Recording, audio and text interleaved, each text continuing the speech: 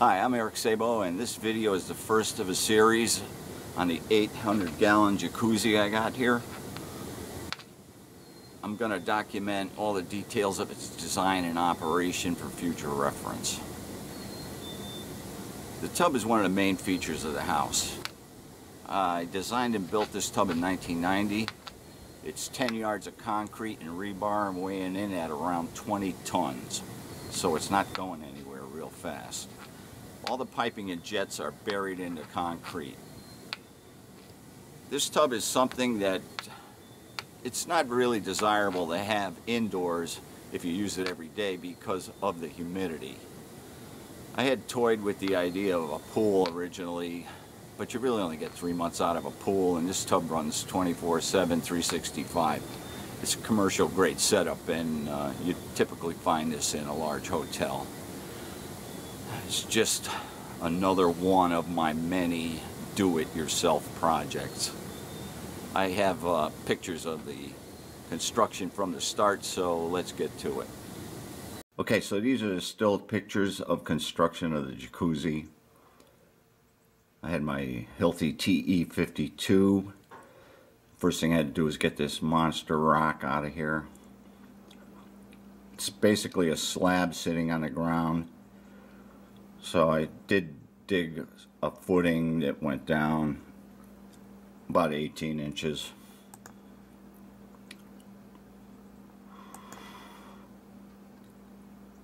Formed up the slab.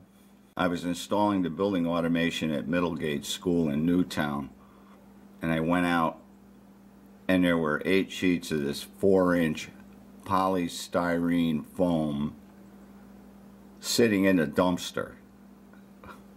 Sometimes you get lucky. 8 sheets of this stuff cost a fortune. I immediately went right into my truck. I said, I need that for the jacuzzi. So I put the rebar in, floor drain, comes out. There's a valve that's going to go on here, a T here, and it stubs up. That's going to go to the skimmer. Call in the truck, finish off the pad. There's a stub, floor drain. Built the inside form, 3/4 inch plywood. There's 10 jets. You got the air comes in, goes to these 5 jets, 1 here, these 3, 1 on the other end. Here's the water supply to these 5 jets. You can see you can go right through, feed through. This is the suction for the second 1.5 horsepower pump. This is a supply for the other 5 jets, and this is the return from the skimmer. So this is the inside form, and you can see this is all going to be concrete in here. The outside form is going to be right on the edge here. That's going to form your bench seat, the concrete being under here. All this piping is going to be in concrete. Here's a jet. You can see the water comes in here, goes up here, it shoots out here. This is the air inlet. Now this jet is a Venturi, and a Venturi creates a suction from the water flow and mixes the air right with the water and gives you the bubbles on the jets. You can see this is threaded here, and there's a white PVC face that screws into that and sandwich the 3/4 inch plywood with the white front. So here's your skimmer. The stub comes up from the floor drain, and half the water comes from the floor drain, goes back to the pump. The other half comes through the skimmer. Here's the low point drain. It's the low point for all the water piping in the jacuzzi. This is what froze in 2010. I had a female adapter with a plug here, and I failed to pull the plug out, and the water froze. And the only thing that cracked was the female adapter, believe it or not. I got real lucky. See the 4-inch foam on the sides. And that's the outside form that plywood there. Here's the other end. Skimmer. You see at the dead end you have to plug the jets. The piping goes back to the house. There's a 4-inch foam. I had to jackhammer out the foundation here to get all the piping through. I used my Hilti TE52. I gave it to Kenny Granlund up at the Mainstay Motor Inn up on the Cape in Wellfleet. He's got a real nice place there. Poor guy does all the maintenance and the whole place himself. Has a kid for a helper. I gave him my nail gun too, powder actuated Hilti nail gun. Talked to him recently, he still has all that stuff. You see the outside form is on here. I use threaded rod for form ties. He actually had hair. Trevor. All done. I had to let the concrete cure for 30 days at least. Peeled off the inside form. Unscrew all the face plates to the jets. Then I could peel it off. The whole project, I think, took like maybe 90 days to finish. And here it is all peeled off. This is blue Thurasil.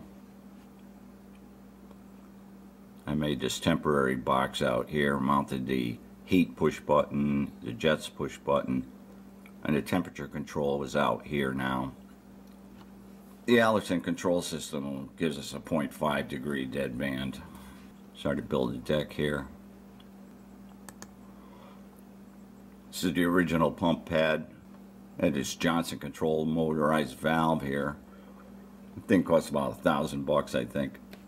I just had it kicking around. Put that on there for the bypass loop. Whenever you hit the jets push button, the relay over here would click on and motor it open. Unnecessary. Now I have that manual bypass valve and set it for 50% is fine. The original control cabinet and the Everhot. This is a domestic hot water heater in most houses. Normally you hook it up so the boiler water goes to these 2-inch connections here, and then your cold water comes in here and your domestic hot water goes to the faucets. But in my case here, I bring the boiler water here and goes back to the boiler on this pipe, and the jacuzzi water is inside the tank, and there's a coil in here that goes from here to here. This is a high limit. It's still in use today. That's for if you're heating and the pump is running and it fails. You don't want this to continue to heat because this PVC piping can only take about 120 degrees. It gets to 104, boom, it shuts off, and that's it. You have to manually reset it. Operational test. Here's the quartzite on the top here and a natural finish. And here it is with the solid color stain. I do it every 2 years. Here's a repair I had to make. The low point here froze over the winter. The jacuzzi was drained. I had to saw out this joist here and make a trap door out of these 4 boards. And here's that stub. I was able to chisel out that concrete with the Bosch rotary drill. And you can see there's a few little nubs of where I chiseled off that female adapter. So I cleaned this up and was able to slip the coupling on there and glue it on. And little pipe nipple here, 1.5 inch, 1.5 inch male adapter,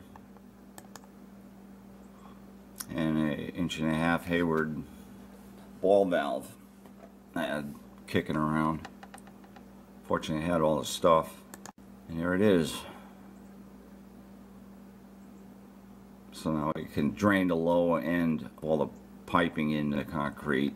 This is the piping going back to the house from the jacuzzi under the deck, all wrapped with foam insulation. I got my coffee together yesterday morning and went out and got into the jacuzzi, turned on the jets, and I'm sitting in there. I'm thinking to myself, gee, them Hayward pumps, they're like 24 years old. They're really great. Nothing ever happens to them. They're like bulletproof. And all of a sudden the jets died. I couldn't believe it. So I quick shut it off. I got out, dried off. I went down the cellar, see what's going on. I turned it on, and the filter pump is just sitting there clunking along. I said, oh, gee, maybe something happened to the impeller, something. So I pull it apart. Sure enough, sheared off. Impeller sheared off. I couldn't believe it. Fortunately,